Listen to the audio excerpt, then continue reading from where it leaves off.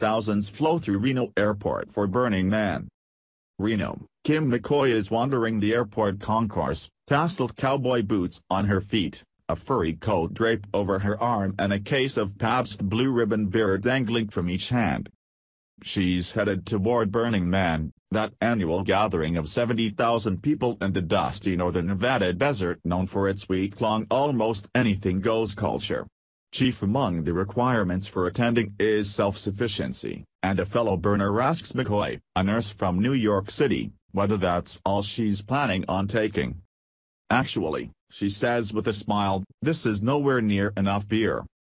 McCoy is one of 17,000 burners passing through the Reno-Tahoe International Airport over the next several days as the event ramps up to its official Saturday start.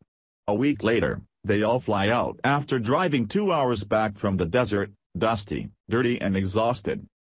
Airport officials last year tallied Burning Man-bound travelers from 34 countries. At this time of year, the people watching is amazing, said Brian Culpin, an airport spokesman. We embrace the burners.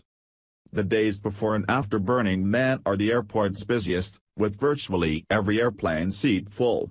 Airport managers say the influx and following exodus are worth at least $10 million in additional revenue from fuller planes, concession sales and car rentals.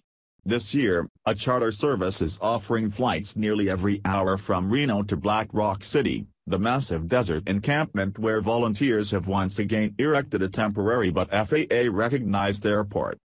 After the burn, departing participants can donate unwanted equipment, particularly the bikes they ride around in the desert, to local charities.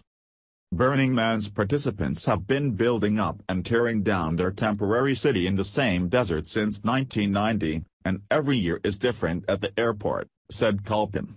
A few years ago, heavy rains turned the road into Black Rock City into an impassable mudslick, forcing organizers to halt entries while it dried. That left thousands of burners stranded at the airport with no place to go. They just started having a party here in the airport, Culpin said. The spirit of Burning Man is just so positive.